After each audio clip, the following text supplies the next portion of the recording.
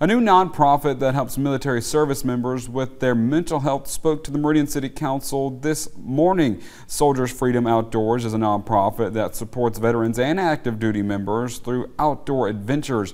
These adventures work as a healing experience which include hunting, water activities, hiking, eco and equine therapy. The organization is hosting an event this weekend at Camp Marydale in Meridian. So the benefits coming to the retreat is basically just a release and outlet. You know, we're trying to, like I say, we're trying to heal the hidden wounds of war. It's just a release to be able to get away from life a little bit and just, you know, you don't have to plan anything. You just show up with your, you know, gear, a little bit of your stuff there, and all of the lodging is paid for, all the food is paid for, so you don't have to worry about anything. It's basically a free vacation getaway.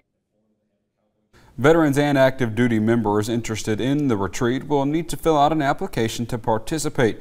The retreat allows 6 men or women to attend at a time. To learn more about the organization or retreat opportunity, check this story out on our website at WTOK.com.